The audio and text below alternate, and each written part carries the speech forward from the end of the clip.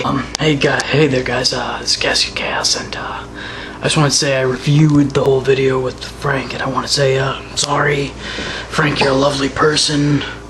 I shouldn't have came at you like that. Everyone else I insulted in the video, though, I'm just gonna go ahead and say, I'm not sorry for it, because you deserve it, even though I don't know you.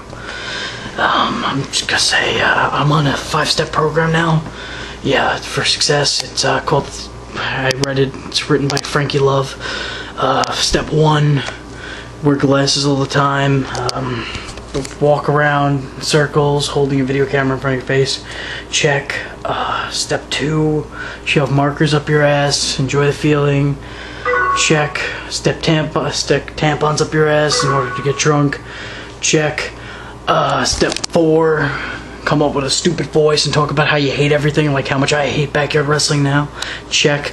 I just need to shave my head bald, grow this beard out a little bit more, and make it look a little bit more doofy, and I'm officially a success. I just want to say thank you to Frankie Love, because you really showed me the error of my ways. Backyard wrestling sucks. We should all sell tickets for life, and that's what it takes to be a professional.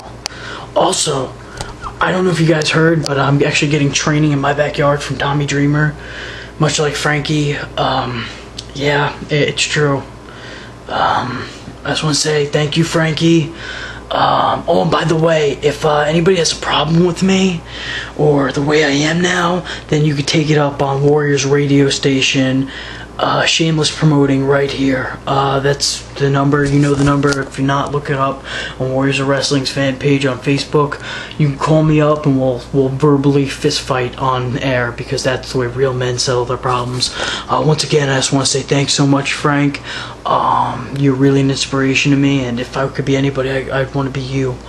Also, I'm talking to Warriors about possibly selling tickets for them, so I'm really on the right track. All I have to do is shave my head, grow the beard out a little bit more, and we're good, Frankie. So once again, thank you. I hope no hard feelings, and have a good one.